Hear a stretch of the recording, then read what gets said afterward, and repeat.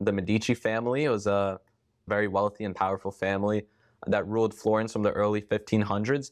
They, back then, used to commission plenty of artists to do work for them. And there it was used kind of as a status symbol.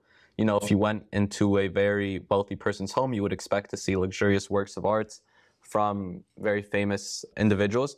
Nowadays, we have the ultra high net worth individuals that are buying up a lot of the art, not because necessarily you think it looks beautiful, but just because you know it's going to go up. We have the Andy Warhols of the world, who their art is outperforming a lot of the global S&P markets. 500. S&P 500s. I think their rate of return is like 22, 23% per year.